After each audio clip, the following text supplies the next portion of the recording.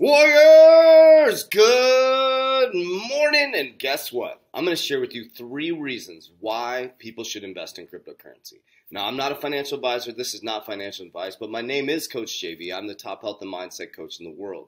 What you believe in your heart, you think in your mind will eventually become your words and become your reality. Now, I repeatedly say the same things over and over and over again because what you repeatedly say gets ingrained in your subconscious mind. What gets ingrained in your subconscious mind becomes an unconscious activity, and all the things that you're dealing with right now in your current paradigm, your current reality, we call it, and paradigm in the spiritual world, we call it, or whatever you want to call it. First of all, I believe in God and I follow the life of Jesus. I'm non-religious and I love you.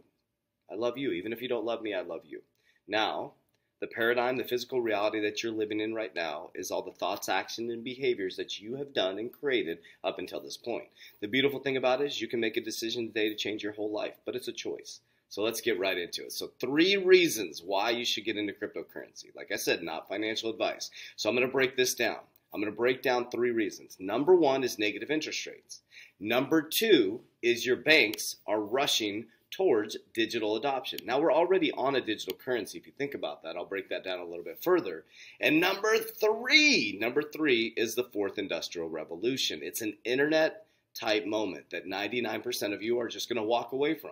And you're going to come back and say there was this long-haired hippie guy that came on every single morning, did about 2 YouTube videos a day, and I should have listened.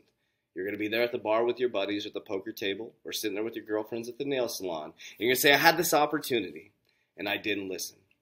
And that's what most people are going to do. That's a fact. Because we're so bought into listening to the 99% that haven't been where we're going and nor are not willing to take a risk, but are willing to sit in a box in a system that they hate and be miserable the rest of their lives and always complaining about not being able to pay their bills. That's why people are so excited about their stimulus checks that are absolutely ruining our economy. So let's start with number 1. Now, number 1 is negative interest rates. Now, what does that mean for investors? So I'm going to read it from Forbes because why would you believe some long-haired hippie guy? So Forbes magazine is a reputable magazine, right? It's something that's media, it's news. So let's listen to what they have to say, and then I'll give you my perspective on it. So we're heading into what's called negative interest rates. Now, Jerome Powell signaled that the negative interest rates are here to stay, and there's no end in sight. That was a freaky thing for him to say in regards to my perspective.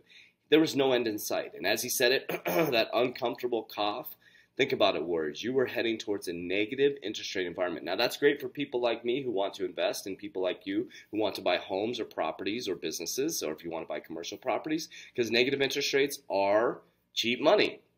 On the other hand, savers are losers. Your cash is trash, as Ray Dalio says. Your cash is trash. So what negative interest rates mean for savers and investors? If you live in the United States, chances are you won't be seeing negative interest rates at your local bank, at least for the foreseeable future. I beg to differ on that one. Okay.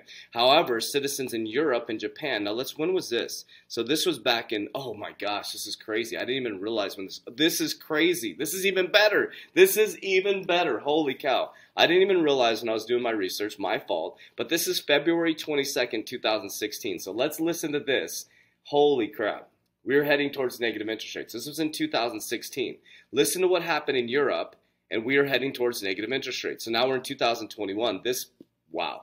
If you live in the United States, chances are you won't be seeing negative interest rates at your local bank, at least for the foreseeable future. However, citizens in Europe and Japan face a real possibility of facing negative interest rates at their bank branches, as central banks in 9 large countries have now set key rates below 0. Meanwhile, negative bond yields have become normal around the world, according to Bloomberg data. Okay, let's skip forward just a little bit.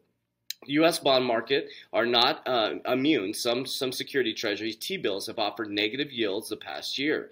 While economists continue to debate the efficacy of the impact of negative interest rates, the move below the lower bound of 0 is a new phenomenon. To most people, negative interest rates and negative yields sound illogical, if not impossible.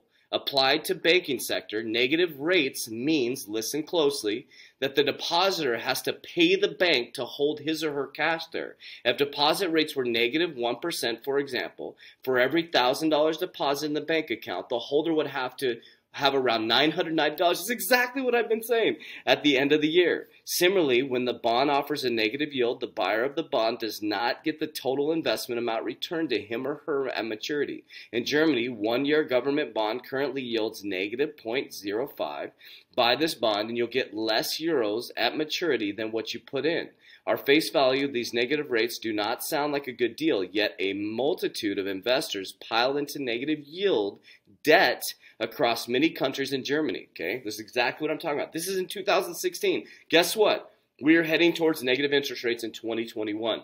I said this is illogical and unlikely. Now, what happened was it slowly and methodically happened. As you look this way at a pandemic and they moved you towards digital currency, and now are you understanding why you're getting your stimulus check? Keep the people quiet. Let's go to negative interest rates. Let's crash the economy. And let's move to number 2. So that's number 1, why you should get into digital currency or stores of value. Number 2 is dwindling cash is pushing central banks towards race towards digital currencies. Deputy Governor of the Bank of Italy told CNBC that increased focus on CBDC stems from general move away from cash. Cash is trash. All these, people telling you, save cash, save cash. Cash is trash. Commentators have been quick to assume that the advent of CBDCs could have implications on monetary policy. London central banks are accelerating their work on digital currencies. Investors take note. Earlier this year, the Bank of International Settlements published its latest survey showing that 86% of 65 central banks spoke about doing some form of central bank digital currency, CBDCs, be it research proofs of concepts or pilot development. Almost 15% are moving towards an actual research for pilot. What has spurred this activity? Deputy Governor of the Bank of Italy told CNBC that the increased focus on CBDC stems from the general movement away from cash, adding that this could undermine one of the basic functions of central banks. He added that an environment where cash is used less by both customers and merchants because the whole ecosystem is shifting towards being decentralized. You want to replace the functionality of cash with something that is digital, but is conceptually as close as possible to cash. It's very different. Don't get that twisted, warriors.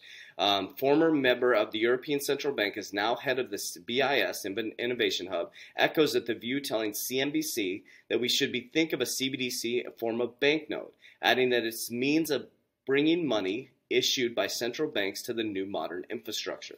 Okay, so number 1, you're going to have negative interest rates. So your cash in your account is going to get deflated. So you would like to take your cash and move it into store of value. Gold, silver, cryptocurrencies, things that are appreciating. All your central banks are moving fast towards a digital currency, which is very different than your regular dollar. That goes into the negative interest rates. So why? When Jerome Powell says we're going negative interest rates, would they move to a digital currency? Because now when you have your central bank digital money in your account, they can move the value of your account down very quickly. You're closer to the second central bank. Number 3 is the 4th Industrial Revolution. This is back in 2019. Now are you seeing what happened with the pandemic? As you look this way, how are they going to move us towards this? Through a black swan event, warriors. All right, so we're going to watch this video. What is the 4th Industrial Revolution? Listen closely. That the world was first introduced to the phrase the 4th Industrial Revolution, and it's been a hot topic among academics, politicians, and business leaders ever since. But what exactly does it mean? The term 4th Industrial Revolution was coined by the founder of the World Economic Forum, a former professor named Klaus Schwab. Schwab wrote a book with that title to describe an era marked by a technological revolution that is blurring the lines between the physical, digital, and biological spheres. Let's break that down. Technologies like artificial intelligence, autonomous vehicles, or the Internet of Things are becoming ingrained in our day-to-day lives and even our bodies. Think of voice-activated virtual assistants, Face ID recognition, or healthcare sensors. Schwab first presented his vision of the 4th Industrial Revolution at the World Economic Forum's annual meeting here in Davos in 2016. But to understand the idea, we need to go much further back in history, to Industrial Revolution number 1. The first Industrial Revolution started in Great Britain around 1760 and spread to Europe and North America through the early 1800s. It was powered by a major invention, the steam engine. The result? New manufacturing processes, the creation of factories, and a booming textiles industry. From the late 1800s, the Second Industrial Revolution was... So first Industrial Revolution, think who the richest people in the world are. marked by mass production and new industries like steel, oil, and electricity. The light bulb, telephone, and internal combustion engine were a few of the major inventions of this era. 2. Think about who the richest people in the world are.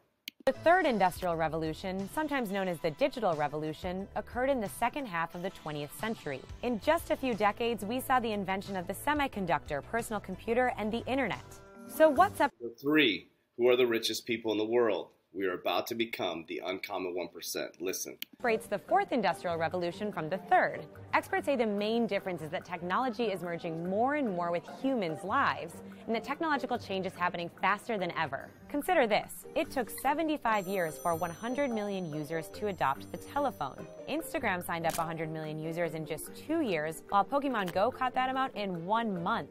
3D printing is just one example of fast-paced technology in the fourth industrial revolution. The industry has gone from a business idea to big business, with 3D printer shipments expected to increase from just under 200,000 in 2015 to 2.4 million in 2020. Today, you can have a hip replacement from a 3D printed bone, or use a 3D printed bionic arm. Talk about blurring the line between humans and technology, right? This new era of technology is driving a lot of innovation. You can see in this chart the number of patents related to the fourth industrial revolution for things like 3D printing or AI has been climbing up and up since early 2000. Organizations are embracing new technologies to make their businesses more efficient, similar to how they embraced the steam engine during the first industrial revolution. But some companies and governments are struggling to keep up with the fast pace of technological change. This is important. Public and private sector coming together. Research shows innovators, investors, and shareholders benefit the most from innovation. The risk is that the fourth industrial revolution is making inequality, which is already a big issue, even worse. One study found billionaires have driven almost 80% of the 40 main breakthrough innovations over. You have a choice right now. The rich are going to get extremely rich and the poor are going to get extremely poor. These stimulus texts sound like UBI, Universal Basic Income. The middle class is going to get freaking wiped out, warriors. Hear me out right now in this video. The middle class is getting wiped out. You have a choice to live off the government or to become the investor of what people are going to live off of. Over the last 40 years. That's a problem when the richest 1% of households already own nearly half of the world's wealth. Experts warn we are in a winner-takes-all economy, where high-skilled workers are rewarded with high pay and the rest of workers are left out. Boom, there you go. She said it. Studies confirm technologies like AI will eliminate some jobs and create demand for new skills that many workers don't have. Privacy concerns are another issue as the fourth industrial revolution turns every company into a tech company. Industries from food to retail to banking are going digital, and they're collecting a lot more data. Food, retail, and banking are going digital. Are you going to be the investor or the consumer who's struggling? Data about their customers along the way. Users are starting to worry that companies know too much about their private digital lives. The World Economic Forum. Okay, so let's remember what she said about the middle class getting wiped out, and let's hear it from the person who announced negative interest rates. He didn't announce negative interest rates. I'm speaking out of school. Announced a low interest rate environment for the foreseeable future. No end in sight. Let's hear from his mouth of what he says about the middle class.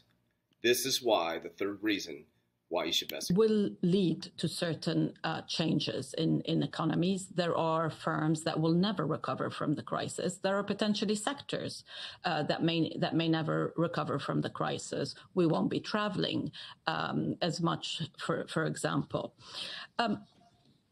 What worries you most about the long-term impact? I would agree that what this crisis is in the process of doing is it is accelerating a lot of pre-existing technological change. So technological change raises productivity generally, and over long periods of time, those gains tend to be broadly shared. But in the short term, that may or may not be the case. And I along with many others, will leave social media out of it, by the way, in terms of adding to productivity. Not sure I would say that for social media. But for other kinds of technology, I would say it. And in this particular situation, I would worry that the changes, we're not going back to the same economy. We're recovering, but to a different economy. And it'll be one that is more leveraged to technology. And I worry that that is going to. You hear that? We're not coming back to the same economy.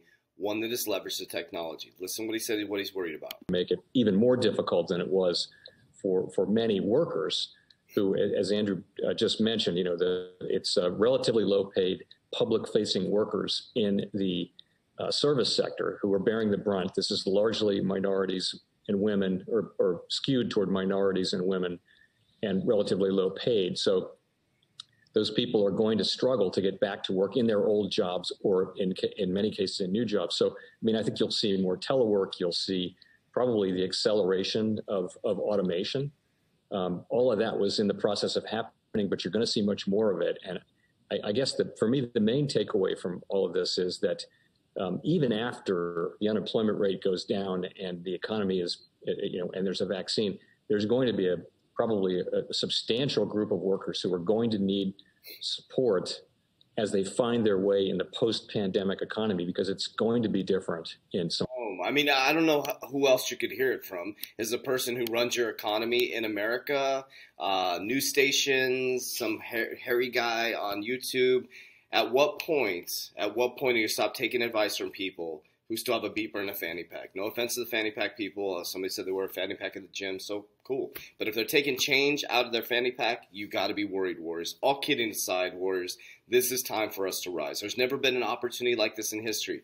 First industrial revolution, second industrial revolution, third industrial. Those are the richest people in the world. And now we're in the fourth industrial revolution, and we have the uncommon 1%, Warriors. That could be you.